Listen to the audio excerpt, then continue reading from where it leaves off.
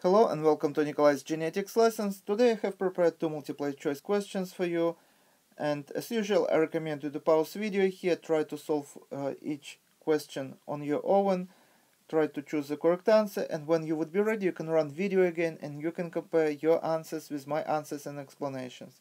So here's the first question. If you want to determine the phenotype of organism, what procedure would you follow? And here is the four answers to choose from.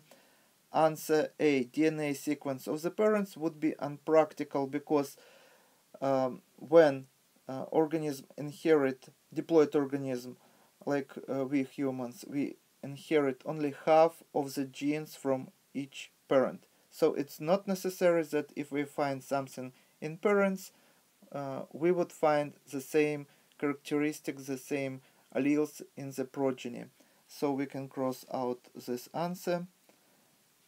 Answer B, DNA fingerprint of the organism. We use this technique in forensic science when at the crime scene some biological evidence can be found and later can be fingerprint can be made or genetic profile that allows us to say whether this person who is can be a suspect was at the crime scene or was not. And phenotypically we only can answer with this type of genetic research only question if person was male or female.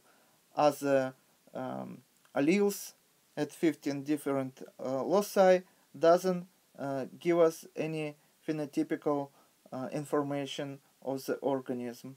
So we can cross out this answer also. And we left with two answers. Answer C, look at the physical characteristics of the organism. Answer D, do a dihybrid cross. We do dihybrid cross when we want to find if two genes are on the same chromosome or on the different chromosomes. If two genes on the same chromosome, we would find that in progeny these characteristics that caught by these two different genes, maybe this is going to be two different traits, would tend to inherit together. If on the different chromosomes there wouldn't be such a tendency. And also with the hybrid cross, if we would use different genes on the same chromosome, we can find the order of the genes on that chromosome. So we do not use the hybrid cross in order to find phenotype of the organism. So we can cross answer D, and as you see, the only correct answer here is answer C. In order to find or determine phenotype, we just have to look at the physical characteristics of the organism, because phenotype is a physical characteristics of the organism, something that we can see visually. And this is answer C.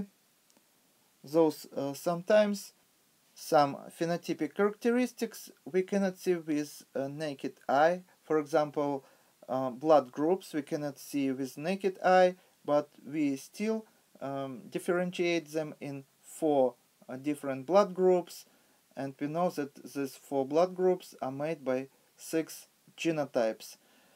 So next question, if a disease is said to be sex-linked, what a pair of chromosomes must contain the gene responsible for the disease? And here is 5 answers to choose from. If you take a look at this human karyotype, you just can count that we have 23 pairs of chromosomes, 22 pairs would be autosomes, and the last pair would be sex chromosomes. And this is going to be 23rd pair, and also we refer as sex-linked diseases, sex-linked genetic disorders, those genes that we can find on the X and Y chromosomes. And this is once again 23rd pair. So this is 22nd and this is 23rd. So our answer, as you see, would be answer C. And this is all for today. Thank you for your attention. Please subscribe for my new videos that I post almost every day. Thumbs up if you like this video.